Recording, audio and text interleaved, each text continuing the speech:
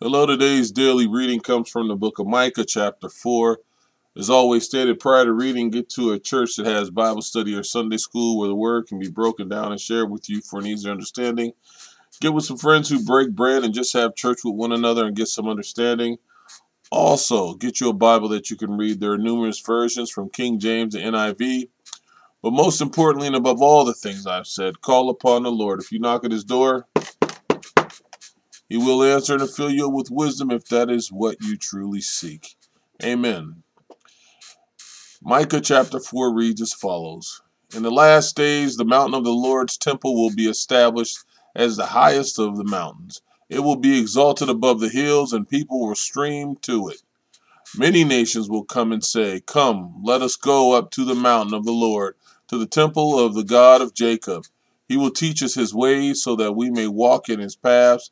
The law will go out from Zion, the word of the Lord from Jerusalem.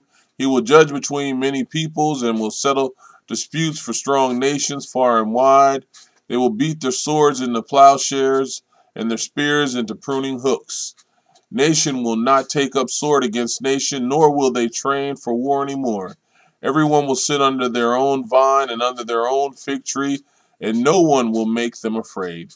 For the Lord Almighty has spoken. All the nations may walk in the name of their gods, but we will walk in the name of the Lord, our God, forever and ever. In that day, declares the Lord, I will gather the lame, I will assemble the exiles and those I have brought to grief. I will make the lame my remnant, those driven away a strong nation. The Lord will rule over them in Mount Zion from that day and forever. As for you, watchtower of the flock, stronghold of daughter Zion, the former dominion will be stored to you. Kingship will come to daughter Jerusalem. Why do you now cry aloud? Have you no king?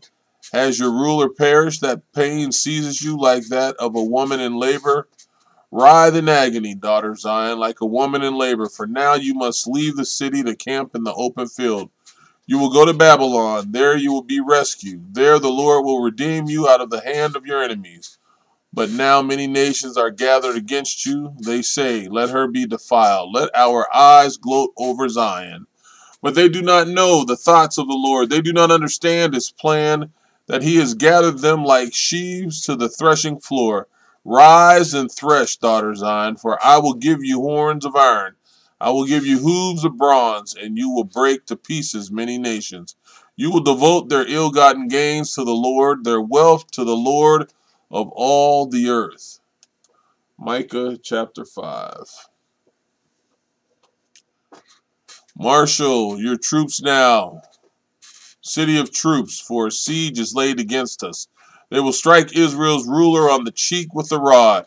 But you, Bethlehem, Ephrathah, though you are small among the clans of Judah, out of you will come for me one who will be ruler over Israel, whose origins are from of old, from ancient times. Therefore Israel will be abandoned until the time when she who is in labor bears a son, and the rest of her brothers return to join the Israelites. He will stand and shepherd his flock in the strength of the Lord and the majesty of the name of the Lord his God. And they will live securely, for then his greatness will reach to the ends of the earth. And he will be our peace when Assyrians invade our land and march through our fortress.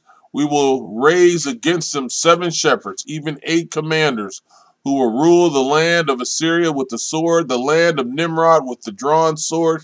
He will deliver us from the Assyrians when they invade our land and march across our borders. The remnant of Jacob will be in the midst of many peoples, like dew from the Lord, like showers on the grass which do not wait for anyone or depend on man.